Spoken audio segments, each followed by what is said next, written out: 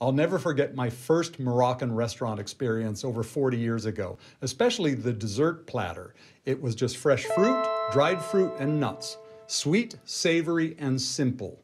So let's show you how to make one. I'm David Jackson. 40 years ago, I was cooking in swanky hotels and winning awards from the American Culinary Federation.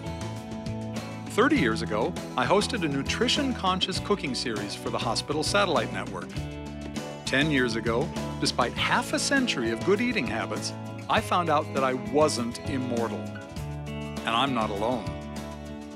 Can doctors' orders to moderate salt, fat, and refined carbs share our plates with mouth-watering gourmet recipes? Yes, they can.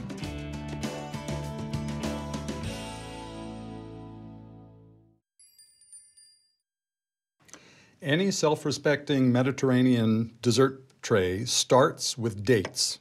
So if you'll zoom in close, I want to show you just how to split it open, take out the pit, and we're going to stuff it with a half of a walnut. That goes away, and one of these beauties right here goes in, just like that. And that creates a perfect package, absolutely perfect. Dates have potassium, B vitamins, and loads of fiber.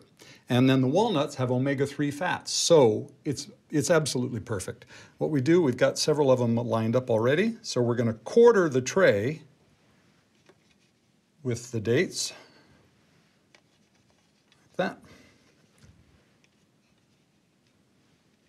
There we are, sectioning things off. Next is a pear, and we're going to slice through it, but not all the way to the top. We're going to leave a little hinge on the top, and what we're doing is quartering it so people can just take a section of it themselves. See how it flares apart? And we'll just put that right in the middle like that. Let's get it nice and pretty out in front for you. Okay, so there's the basis for our tray. Then let's put in, there's two components that are dried fruit, some apricots, like that, and then some dried figs. Actually, we can get this whole chunk and put it in right here like this. It doesn't have to be perfectly symmetrical, just about getting a lot of this lovely food in the tray. There we go. In fact, I might put a few more apricots in, plump it up a little bit. There we are. Then the two fresh fruit components besides the pear are fresh figs. These are my absolute favorite. When fresh figs are in season, I'm a sucker for them.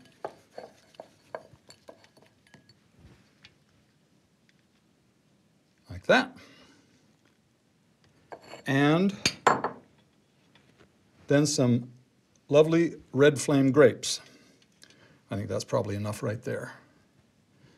Okay, so that's all the fruit elements. Now the nuts. So now we just add some pistachios and almonds, just like that, right there. Now, one other thing I'd like to mention is you can always bring whole walnuts and whole almonds into the act and let everyone use a nutcracker, because that just helps a lot, gives you something to do, you're earning what you eat, and it's more sociable that way.